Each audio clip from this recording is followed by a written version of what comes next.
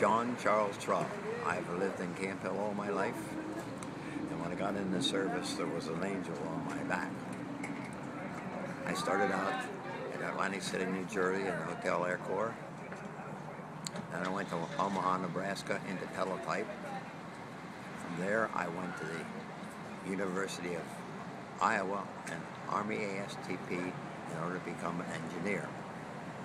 The Battle of the Bulge come along, and most of the people who were in the ASTP were sent up to the front lines. I was sent back to another course in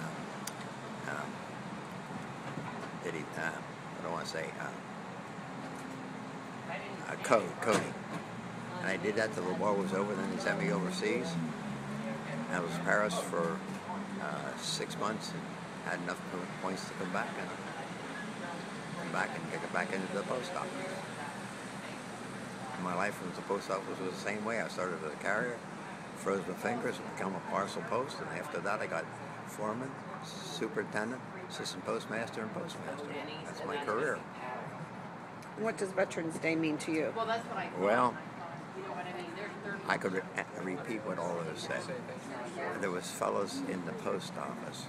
I remember one who was in the front lines all the time, and he survived it. And here I am, just walking through.